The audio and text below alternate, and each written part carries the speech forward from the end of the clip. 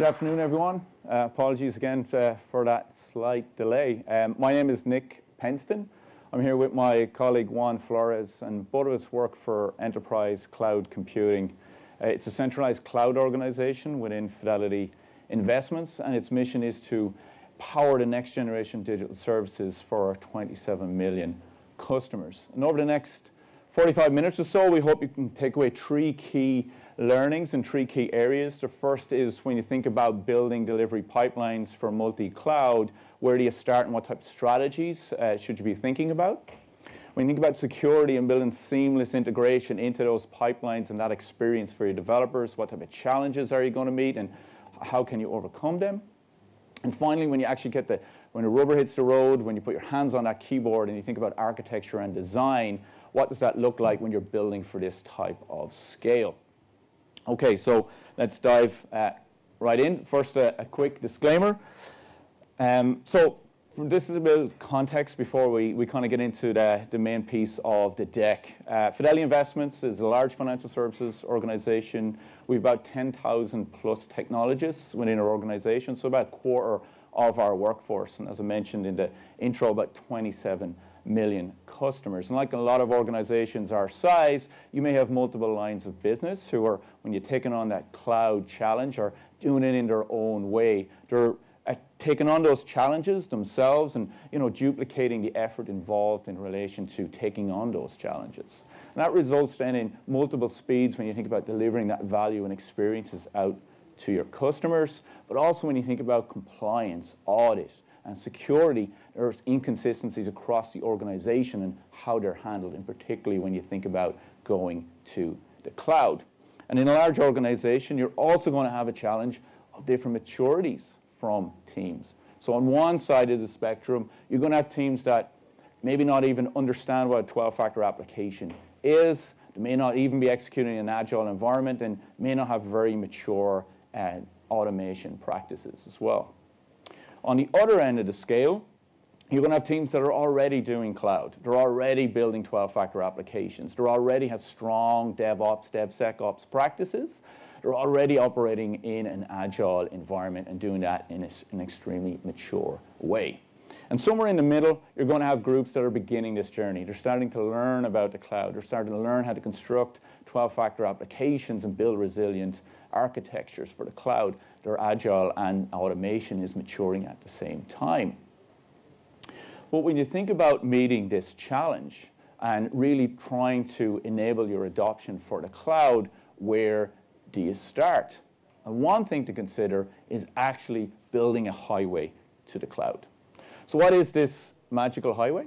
This highway is ultimately a seamless end-to-end experience in which your applications are going to travel along, moving through all those checks and balances before it ends up in production. It enables frictionless security in the pipeline, enables your developers to develop secure applications for your customers. But what's in it for the business? What do they get out of building this type of highway? And one way to articulate this is to think about it in terms of outcomes. So you can divide outcomes into two maybe key areas. One is around what's in it for the business. The other is what's in it for the developer. How does it empower them to go faster? When you think about the business side, it's going to help you deliver that value faster. It's going to help you do it in a more reliable, safe, and repeatable way.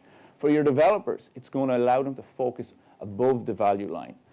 And above the value line is focusing on those features that your application cares about, your customers care about, the experiences that you're looking to provide them with, not what's below the value line, which ultimately is the automation which brings that application to the cloud. So how do you get these outcomes, and ultimately where do you start? Now when I was constructing this slide, I actually could have spent 45 minutes on this piece alone, and I'm not going to do that. But a couple of things to think about when you think about transformation. First, when you think about moving DevOps, DevSecOps, what are the type of things you want to enable and how can pipelines really help you? So when you think of everything as code, pipeline as code is a cornerstone in relation to that. So it's definitely something you want to consider.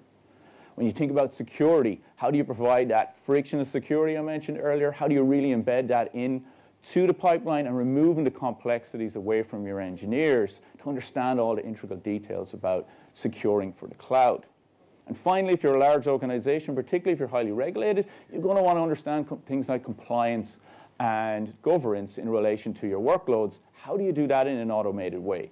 And that's definitely a key focus for large financial services firms. So when we think about this highway, we're ready to go, right? So let's go. But whoa, right? So we have to think about this a little bit differently. When you have a large maturity curve in relation to your teams, it's unlikely that one strategy, when you apply it to those 3 facets of maturity, is actually going to work. So what can you do? So one way is to think about how do you target each one of these key areas in different ways. And one way to approach it is possibly to be opinionated. So what does that mean? Opinionated means you're going to target a specific group, and in this case, the less mature parts of your organization, and provide them with the mechanism to get to the cloud and allow them to focus on learning things like developing your 12-factor applications, about building the skills in building those resilient architectures, rather than spending additional time to try to learn about automation to the cloud and the complexities that has to do with. So what does that look like? So this is, and I know it'd be difficult from the back to see, this is an example, a rudimentary example of what a pipeline might look like, and in essence to opinionated. So the dark blue is around what does the application team do. And you can see it's ultimately focused on validating the quality of the application and focused on building the application, where the rest of the highway is provided by the organization, which allows them to really pave out the most complex parts of that pipeline. So what type of things could you be looking at? So for example, the security mechanisms I spoke about earlier, you're going to want to focus on them and extract them away from your engineers. When you look at, say, artifact management, often overlooked, and I'm sure many people in this room have had the challenge of hygiene around artifact management and version management. Maybe you want to embed that into this process so you can now instill best practice from the get-go. When you think of compliance, and again, if you're in a highly regulated environment or you're depending on your risk posture, you want to be able to check, are these workloads compliant going to the cloud? And finally, consider around your deployment strategies, blue, green, red, black, canary, etc. How do you want to extract the complexities away from the engineer on how those things are knitted together, extracting the complexities away from those teams so they can really focus on the application. Now, there's some interesting outcomes when you take this approach. The first is it's going to help accelerate that adoption and transformation on that end of the scale because they're focused purely on the transformation of those applications. It also removes the complexity away from going to the cloud. Because they're only focused on that key part, the rest is provided and paved for them through that automation. Another key part is around your reuse. You're going to have a huge amount of teams, depending on the scale of the maturity, using these components, so alleviating some of the problems that I mentioned at the beginning. And another key part, again, often overlooked in every transformation, is around measurement.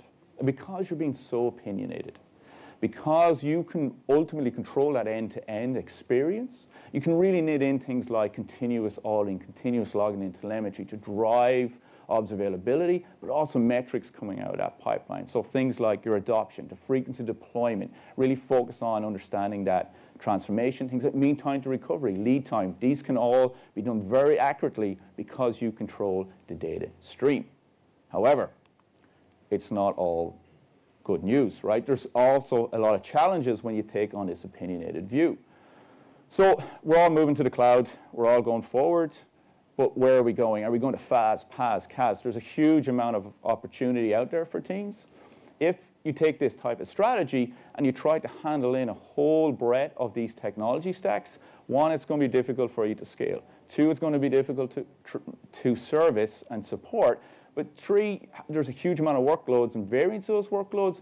It's not going to help you accelerate. So you might have to consider a narrower stack. And that means you might have to just focus on those applications going to a specific target, so a CaaS or a PaaS platform, for example.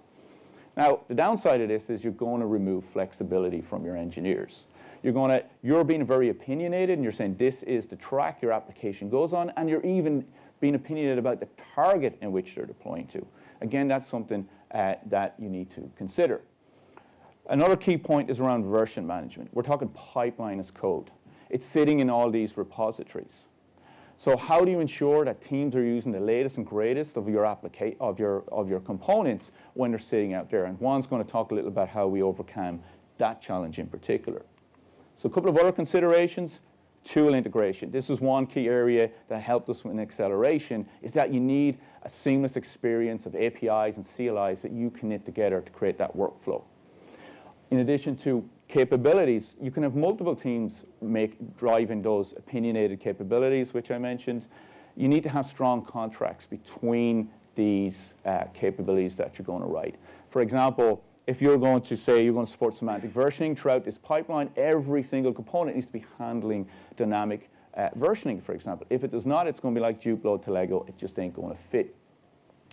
Also, another key part, and I'm sure anyone here in the room going through any transformation is talking about buy-in and the effect on that cultural change. This is a very opinionated approach. You're ultimately dictating how you're going to approach your cloud adoption. You need buy-in from your partners across your organization that this is the right approach, and also from a communication perspective for your developers. And finally, the developer experience, another key area which is often overlooked. So I'm sure everyone in this room has experienced some time when you've raised a ticket and you've had to wait to get something done.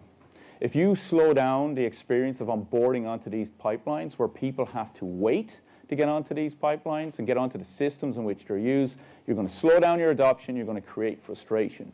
So things like self-service, exposing APIs or any sort of self-service mechanisms to allow your teams to onboard onto these is going to be paramount.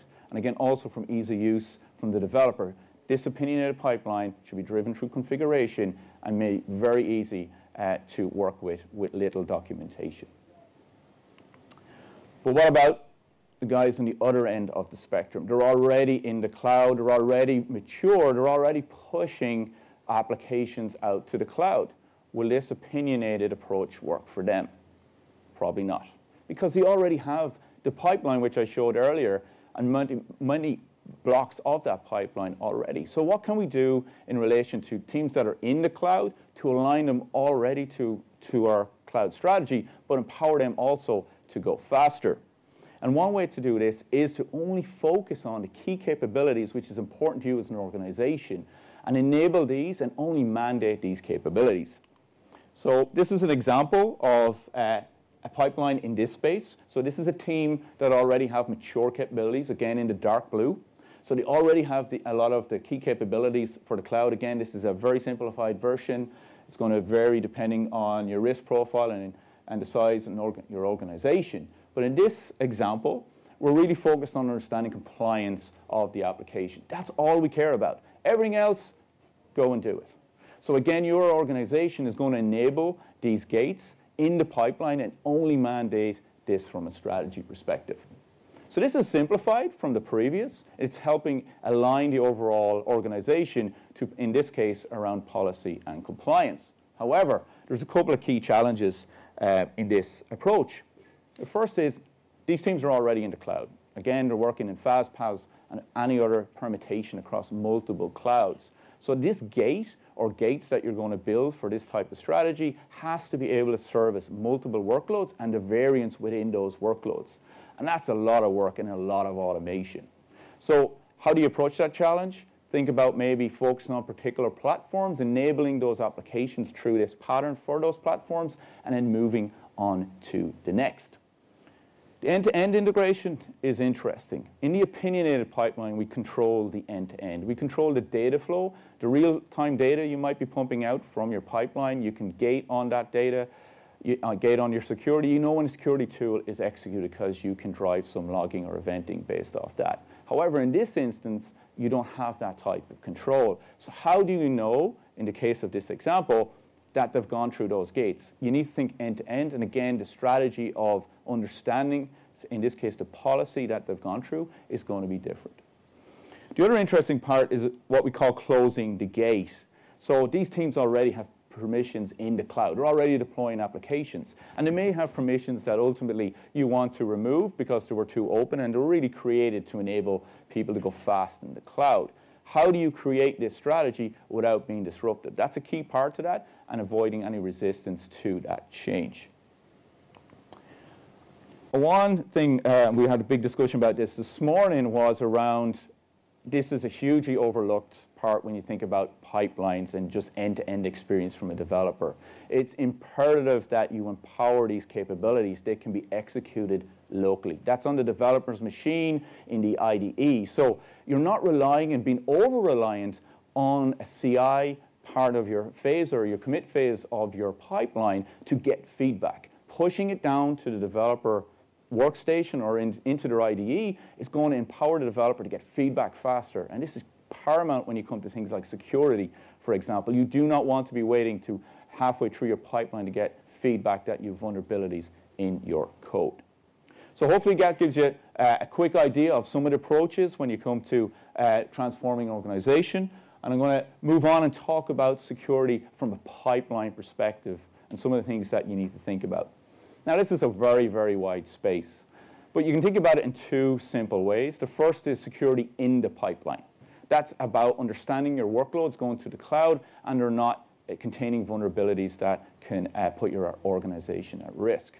The other is security of the pipeline, and that's securing the runtime in which these pipelines run and the access to those that runtime. So first, talk about the security of the pipeline. So again, this is about access. Who has access to the pipelines?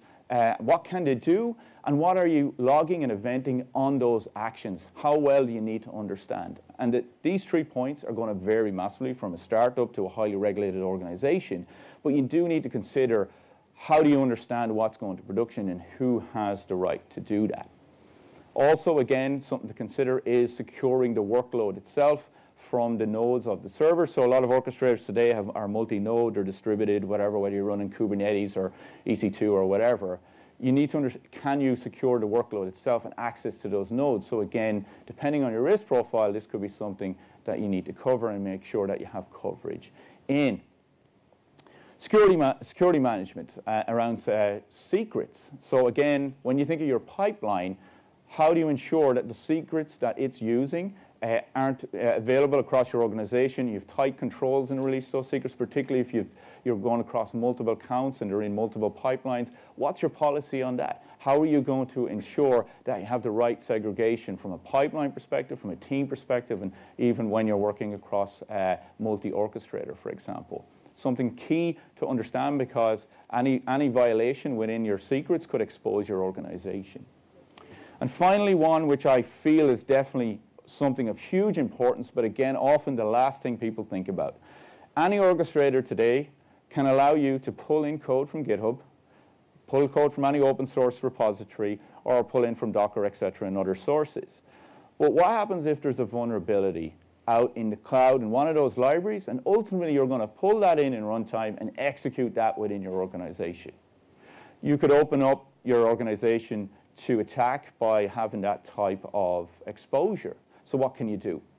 One strategy around this is to ultimately only allow containers that have been pre-scanned in your process to be allowed to be executed in the code, in your pipeline code. Same with open source libraries if you're using any libraries. So essentially you've only validated those, and that's going to again depend on how much you really care about or how much your risk is from an organization perspective. But definitely something to think about when you're building these types of strategies.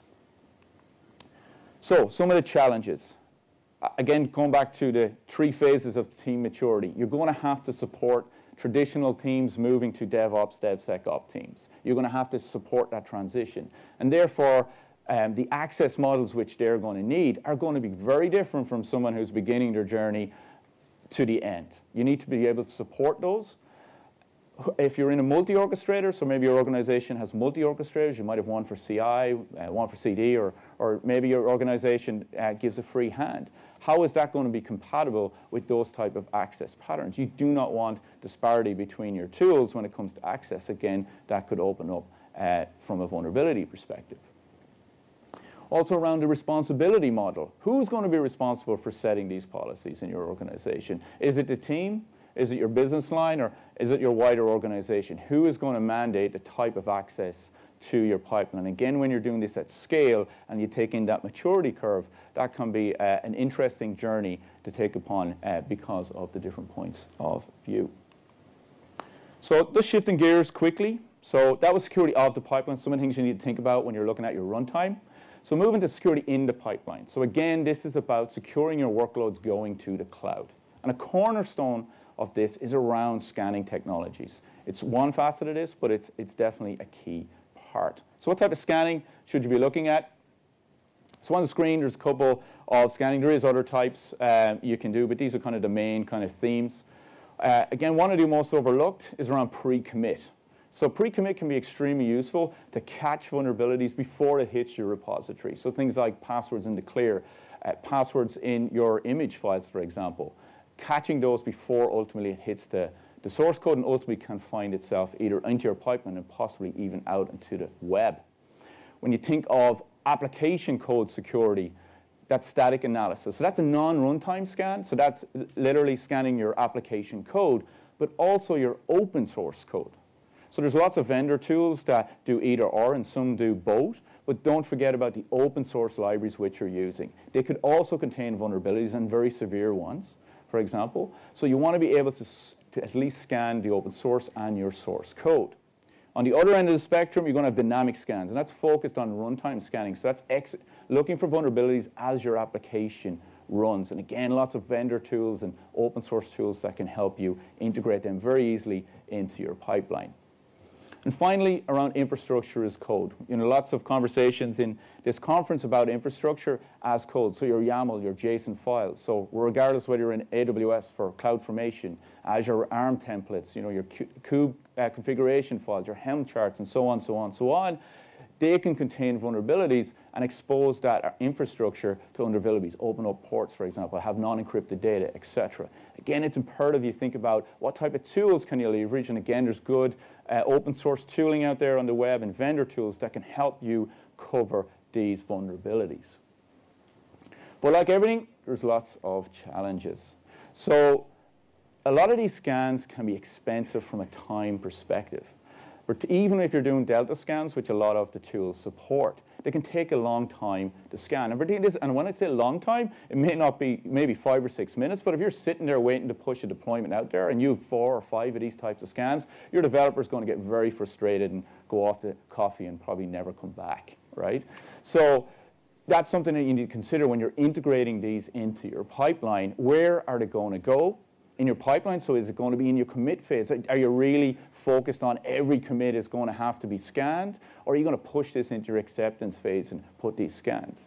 But as I said around going local, definitely recommend, in my opinion, that you push this back into your local environment. Enable this in your IDEs. Again, there's a rich set of tools and plugins, IntelliJ, Eclipse, or whatever IDE that you're using, ultimately can enable this at the developer station. So they're not being told inside some acceptance phase or commit phase that their code has vulnerabilities.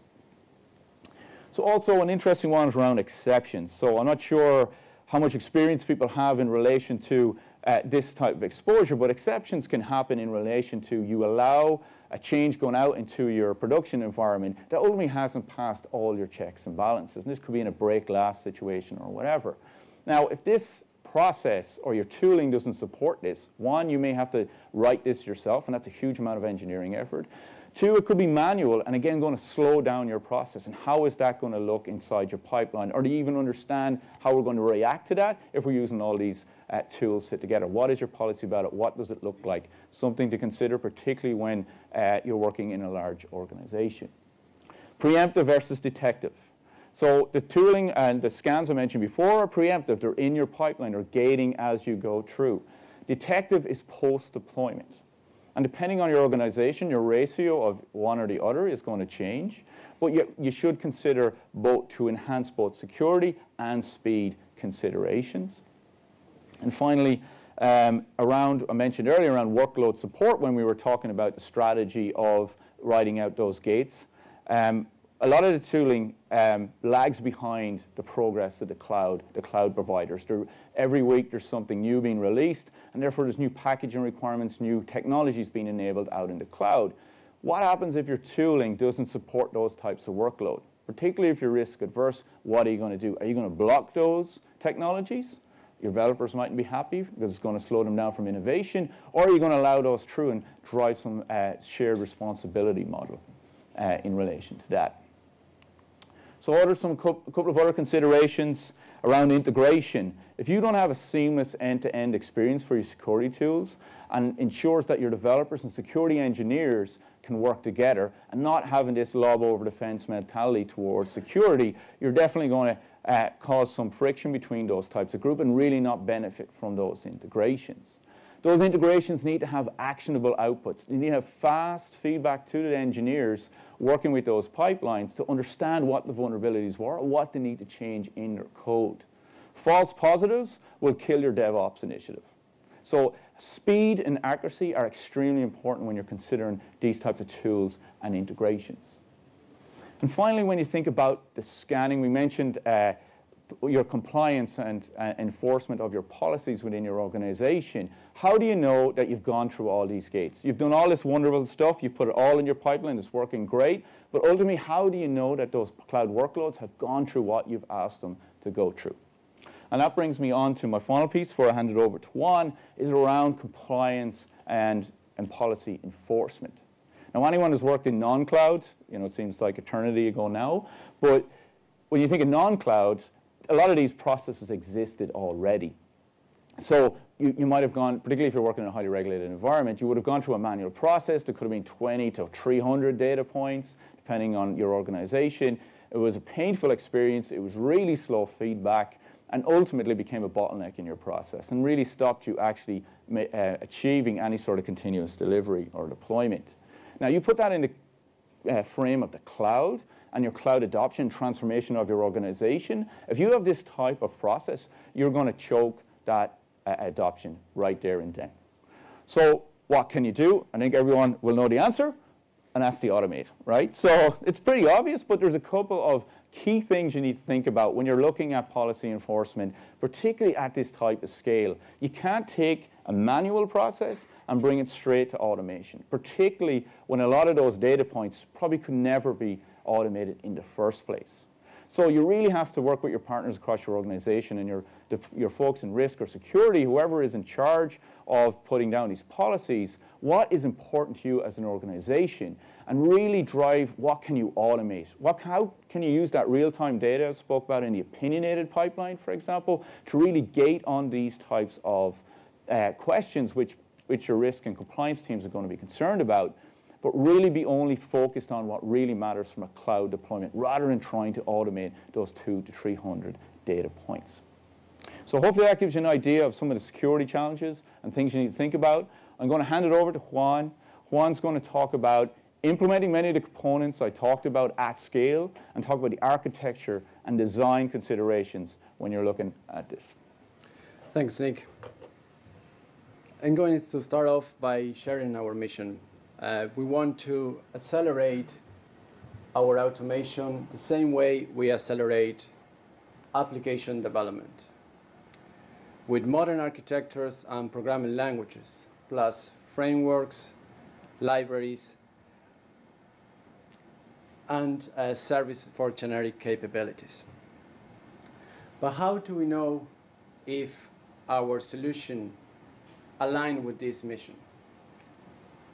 We do it by measuring the cycle time of any chain going through the delivery pipeline.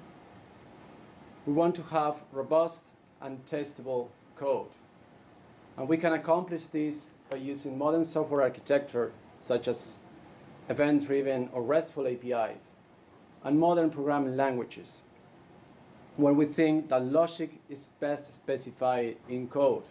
There's no pictures, no graphical user interfaces.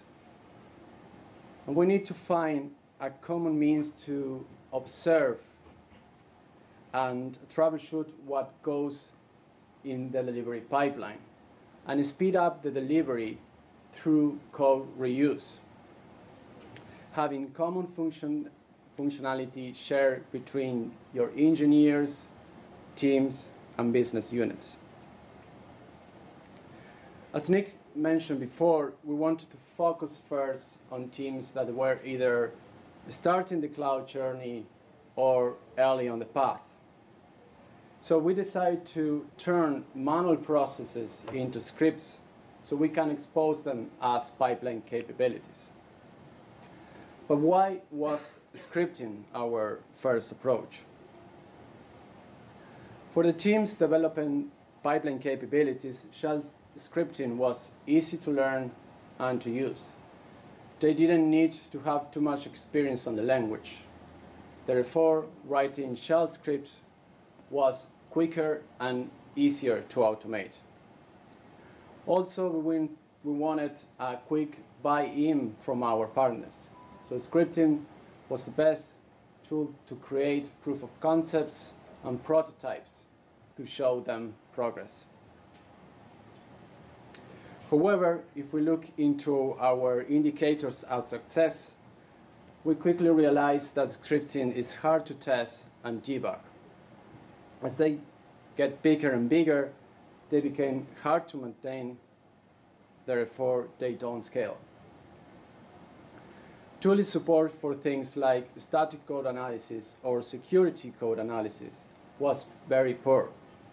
And if we look into the reuse indicator, code was extremely difficult to extract as common capabilities. This last indicator brings us nicely to our next approach. As our scripts were getting bigger and bigger, as I said before, we needed to find a way to create reusable and separated pipeline capabilities, such as auditing, security, artifact management, deployment, etc. These shared libraries could be defined in an external source repository and loaded into the pipelines at runtime. Modern programming languages was one of our indicators. So we started writing these capabilities using modern languages such as Ruby and Python. This quickly enabled better quality and security in our code, as these languages were fully supported by static code analysis and security code analysis tools. Test coverage throughout the testing pyramid was also increased. And we can easily package these libraries using Python repositories or Ruby libraries. Nonetheless, we were still dependent on the orchestrator, as each of them has its own architectural constraints. In terms of observability, we could measure adoption, but we were really struggling to measure performance.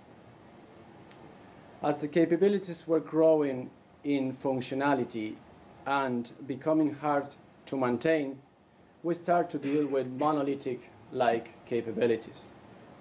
As an example, we could have a deployment capability that will provide features like deploying to 3 different cloud service providers with different strategies, such as cannot release, red, black, or green, standalone.